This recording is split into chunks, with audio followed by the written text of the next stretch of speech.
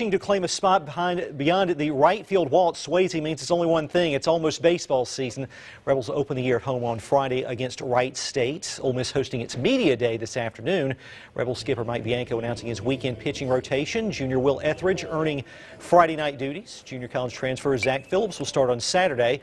Freshman Gunnar Hoglund, who's a former first-round draft pick, will be the Rebels' Sunday starter, and Ole Miss will once again have high expectations as a preseason consensus top 15 team. The Rebels say starting a new season will help them close the door on that heartbreaking loss to Tennessee Tech that ended last season. It took me a while to get over it, and I'm sure it did the players. But the players are resilient, and these guys I know are excited to get another opportunity at that. And so, you know, once you get out on the field, I don't think you see any hangovers. It hurt for a little while, but you kind of get over it pretty quick because, you know, there's more baseball to play. There's a lot to look forward to. You know, I think the excitement of this year really outweighed the disappointment of last year.